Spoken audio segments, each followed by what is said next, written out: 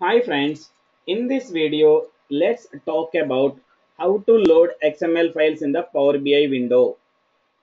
Ideally, loading the XML files in any technology is a little tricky, but in Power BI, looks like it is straightforward. Let me show you here how to load that XML file to the Power BI in memory. First of all, I need a sample XML file.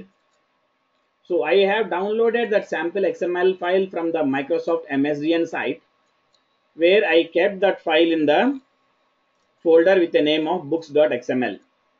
So I can keep whatever the name I want. It has been just downloaded from the Microsoft site and it's there in my local folder with the name of books.xml. Now let me show you how to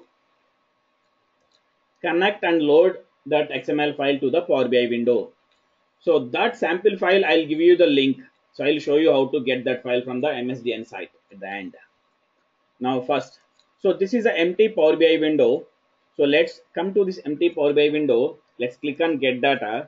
By default, you don't see that XML option here in the data sources because that is may not be a common option for our daily life. In our daily life, let's click on more.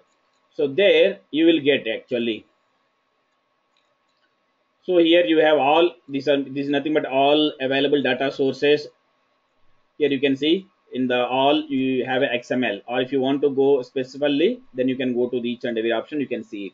Let's select the XML and click on connect. So once you click on connect, it will ask you where is your XML file. So my file is there in the specific some F folder under that Power BI under XML. Let's select that and let's wait till it loads. So, and if the file contains one table, it will show you only one table. So my file contains only one table and freely formatted one table. That's the reason why I'm getting only book. If you have a one more like a teacher's kind of a structure, you'll get that file as well. Let's select that. So once you select that, at the right side, you can see all the list of columns and data which is available in your file.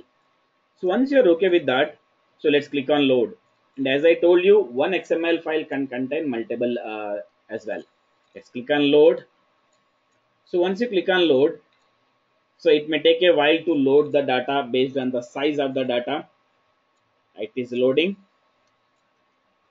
So once it is loaded, then it is common across the design actually. So how you are designing for SQL sources, how you are designing for Excel sources, you can design similarly in the same way. So if you want to see the data, here you come here and you can see the data. So this is the data you can see like this, and this is the modeling you can see. I have only one table I can see here. And if you want to design for like a clustered column chart, let's drag and drop and select what are all the columns you want for this. Okay, so if you want to take some price and some otherwise, you can select that. Not this, this. So select this and price and other. Yeah, you can do this. So these are otherwise prices. This is how you can load and design the visualizations in the Power BI. Now, how to get that sample file for the practice? Let's go to the Google and let's type sample XML files. Yeah. Once you type the sample XML files, in the first page itself, you will get a Microsoft MSDN site. Let's click on that. So this is a XML content. So you can just copy and paste in your notepad and you can save it as a XML. So this is the one which I use for our practice. So if you're okay to create on your own XML file, you can create that file and you can use it for your practice purpose. So finally, this is how you will connect to the XML files. That's it. Thank you for watching. Thank you.